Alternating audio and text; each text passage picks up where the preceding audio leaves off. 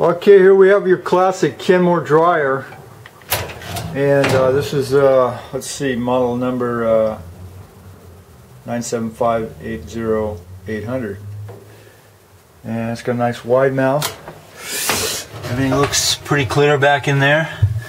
Sometimes these things get plugged up with lint. That looks okay.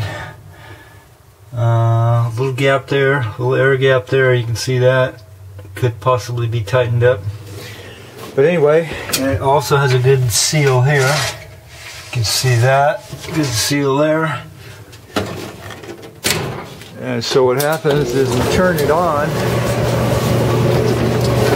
and if you remove the little U cover, most of these have these, and you can look inside there, and you should see a red glow start in about 2 minutes. If you don't see that red glow, then it's likely you have a problem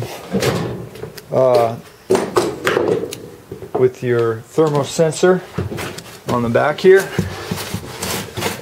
And so basically you want to set your meter on ohms,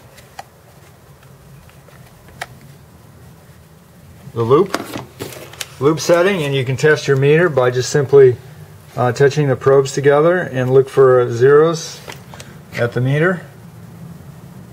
Pretty close to zeros there.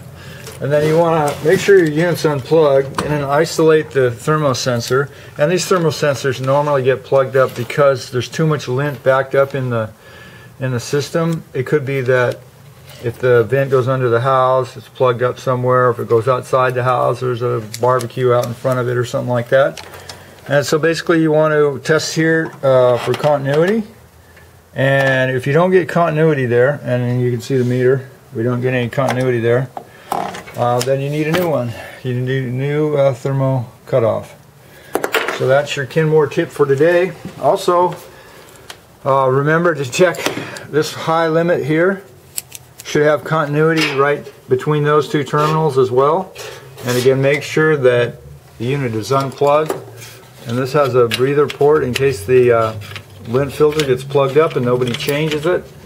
Then it can suck a certain amount of air through there. And some of these will actually whistle. It's pretty cool. They have made these to whistle when the lint is not changed in the lint filter. So that's your Kenmore tip for today. And remember, always clean out your lint filter. Thanks for watching.